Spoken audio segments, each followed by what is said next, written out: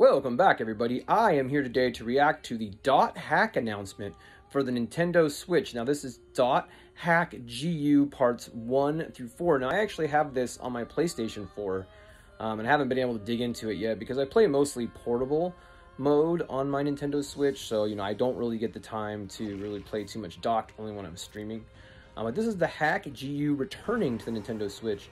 Which I don't know why it's saying returning. I don't think it was ever on the Nintendo platform before Dot Hack, but basically, it's the sequel to the original, and it was 4 parts on the PS2, and then this was the series after the original first 4 Dot Hacks.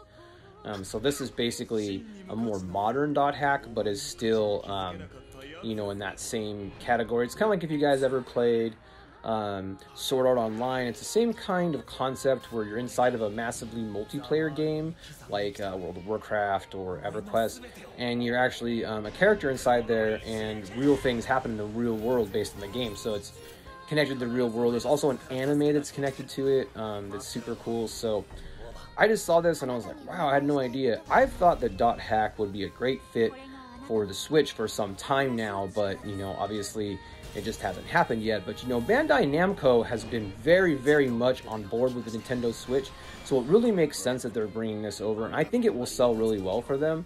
They tend to discount their products, so this may be something I pick up on a discount, or maybe I can get a review copy. Namco, are you listening? But anyway, let me know in the comments below what you think of this, and I hope y'all are having a great day.